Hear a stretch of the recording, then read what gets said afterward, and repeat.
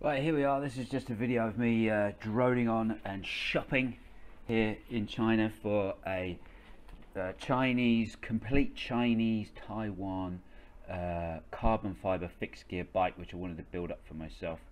So this is just me trolling the Chinese internet and picking up parts, and this is the first thing that has come, and it is the rear wheel.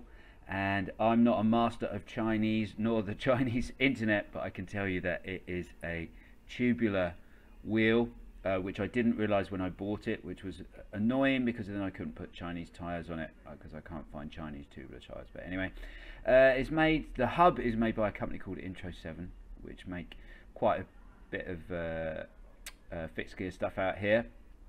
And yeah, it looks true. It's super light. And you can see also it's got some sort of like I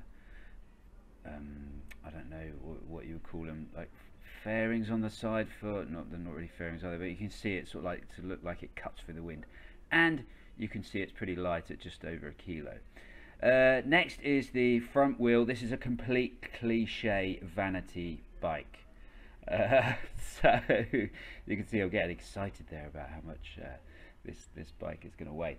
So this is again from a company. They are called 003, I think.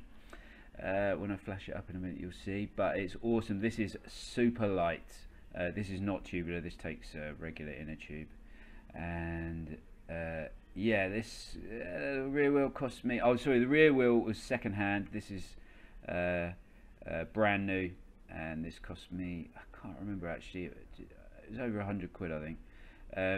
But you know, it looks, yeah, 003, but it looks awesome for the cliche bike. So dead excited about that wheel, and now that I've got it on the bike, I can tell you the noise that it makes as you cut through the air is just wicked.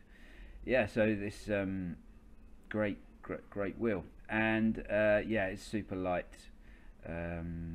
Although obviously I've gone for aero here, so it is almost a kilo, which obviously you can get lighter wheels, but they're not going to look like that, are they? Okay, next thing is the frame. So I've lost this t-shirt.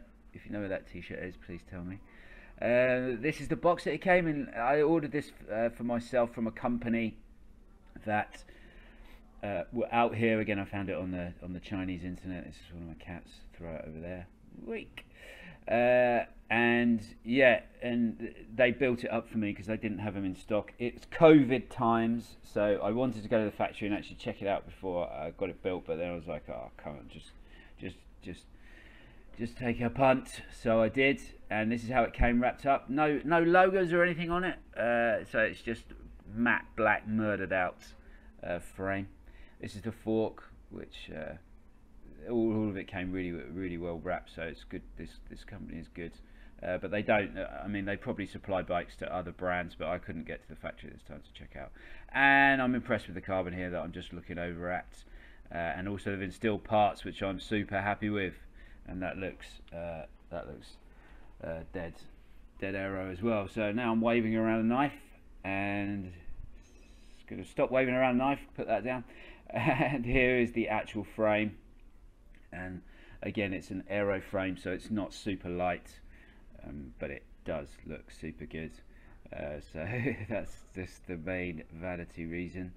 Yeah, an unusual thing here is it's got bottle cage holders, which I didn't need or want, but you know, I probably would have asked them not to do that. Whether or not they could then have changed that, I don't know, but anyway, one day I'll put a bottle cage on there and take a beer somewhere, I'm sure, so it will have its uses.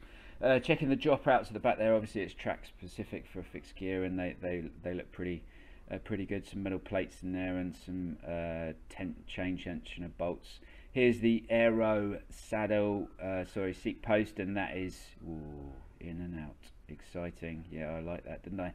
It's heavy, but you're never going to be able to change something like that, so yeah, I'm just commenting there. And also it's got a exotic Chinese seat post, seat bracket, so yeah, you're not going to be able to do much changing there. Next thing, so that was the frame. Right now I'm onto the handlebars. This t-shirt, I know where it is, so don't worry. So now these are some carbon fiber handlebars from a company called Wacko here in China. There's quite sort of quite a bit of this online and seen them in bike shops and stuff, so I was like, I'm going to go for them, and these were about, I don't know, like 15 quid to me. So yeah, narrow, nice and narrow for the track style. I like drop, not wide bars. Then we got Wellgo foot straps. These were like 2 quid each.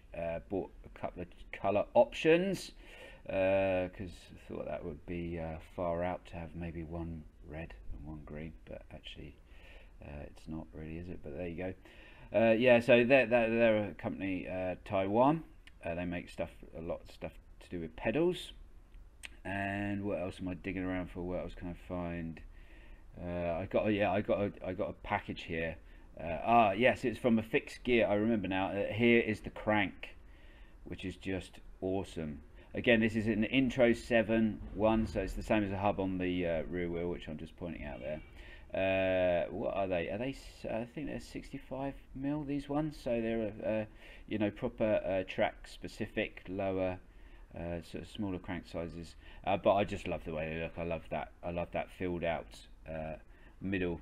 And these came with a 49 chain ring on there, so looking forward to murdering my knees with this chain ring. Yeah, but it's I did look at the gearing on my road bike and see where I was, but I just got it for looks. Right, what am I up to now? Right, okay, this one, you probably, if you're in crazy countries, you would have heard of this one, or Western countries, sorry. And this actually came with some paperwork, which is the first part of any bike part that I've ever bought that actually came with some paperwork and like an inventory to explain what you've got. But these are the stems. These are from a company called Tossique. There's lots of Tossique stuff available out there. So yeah, this is one of the stems. I bought it because of the colour and the way it looks, and also it's light, it's carbon fibre. Everything that I can get my hands on, I wanted to be carbon fibre, so no exception there. And I've also got another stem in my hand there as an option. So here it is all laid out. Those eagle-eyed viewers and those of you that know about cycling will know that a bike requires 2 wheels, and I've only got one, but that's because I had to take it to the shop because I needed, unfortunately, to get that tubular tyre fitted because yeah, I didn't want it, but I've got tubular. So we've got the frame. I've already put a tyre on there. That's a Kenda tyre, so you'll know that for Chinese stuff. The cranks, also got the bottom bracket in there. It's a British standard bottom bracket. Pedals, some green pedals there, the Wellgo. Got the chain. That is the only thing going on the bike. It's a Japanese chain. What is it? Izumi. What else we got? We've got plugs for the handlebars. Yeah, Izumi. Tossique, what do you call them, spacers, headset that came with the bike, which is good.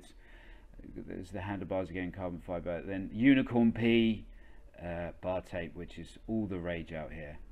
So I was like, I'll just go for it. The fork again.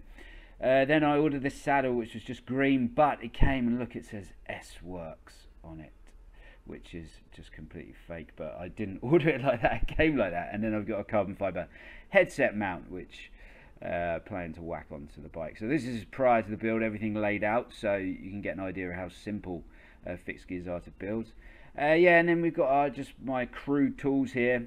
I've been here at the time I made this. I've been here for I don't know, about a year and 3 months, so I hadn't accumulated so much tools, and this is just one pack that I bought off the internet. I've got a persuader there, I've got the grease, yeah, some pliers, knife, you know, just bits and bobs. So, but it should be simple enough to build up the bike with that. But I've now built it, so this is after I built it. But I can tell you that I did actually have to purchase a few extra bits because some of this stuff just wasn't gonna do the job. And then I just have one of these. I just find it very easy, veneer calipers to measure stuff up when you've got a bike. 2 cans of lager, optional for bike builds, but I would recommend it. But yeah, it's optional.